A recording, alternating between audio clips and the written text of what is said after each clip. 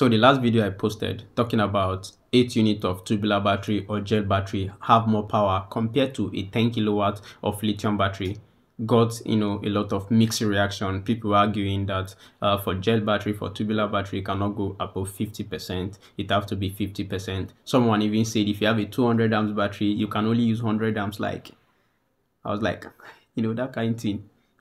It's surprising. Why should I buy a 200 amps battery and end up using 100 amps out of it? It doesn't sound sane.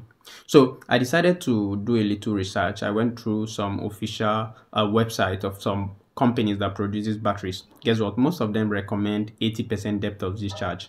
Batteries like Ado, batteries like Eastman, they're even tubular batteries, and they recommended 80% depth of discharge. Now what I observe is most of the companies that recommend 50% depth of discharge are companies that produces car batteries, and we don't use car batteries for our installation.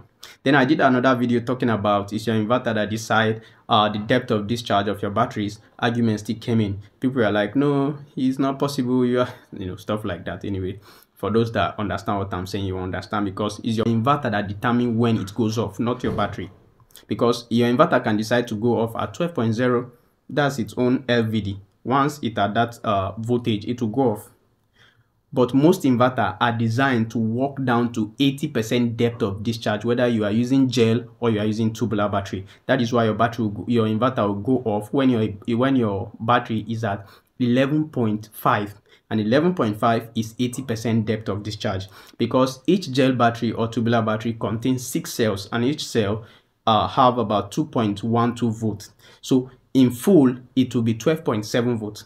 I'll display a chart for you on this video. 2 charts. The first one will be state of charge. The second one will be depth of discharge.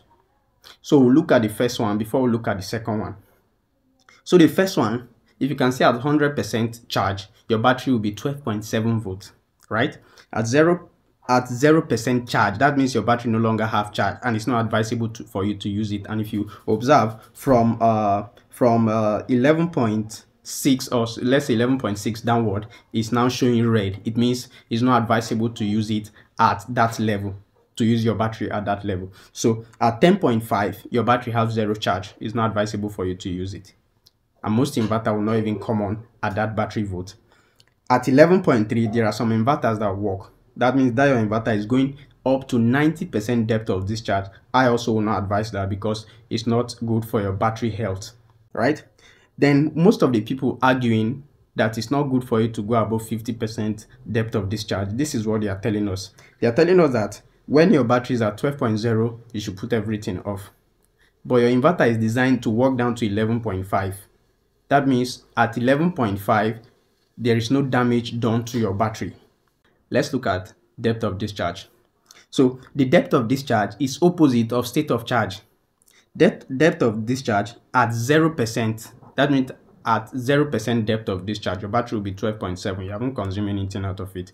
Then when you consume like 10% out of your battery, you have 12.5 left, right? When you consume 20%, you have 12.4 left. When you consume 30%, you have 12.3 left. Your inverter will still be working fine. When you consume 40% depth of discharge, your battery will still have 12.2 left, which is still good, not bad for your battery. When you consume 50%, you will still have around 12.1, 12.0 left. This is what most installers are saying. When your battery is at 12.0, you should put your inverter off. But I say your inverter is smart enough. It knows at which voltage it should cut off to prolong your battery lifespan or to prolong your battery life. Your inverter can work down to 11.5, and 11.5, between 11.5 and 11.6, that's 80% depth of discharge. So I don't know why most of us are really arguing about this. So your inverter determines at which voltage it will trip off to preserve the battery life. So don't go and be putting your inverter off because somebody says you should observe it at 50% depth of discharge, whereas most companies that produce battery still recommend 80% depth of discharge. And some people say LiFePro for lithium, you can go 90%. Most of them even recommend still 80% depth of discharge. Like I said, the advantage which lithium have over gel or over tubular is the lifespan, and also the weight. And aside that, also the temperature. Like if you have LiFePro, you can install it anywhere, not minding the temperature, stuff like that. I don't have to carry out maintenance.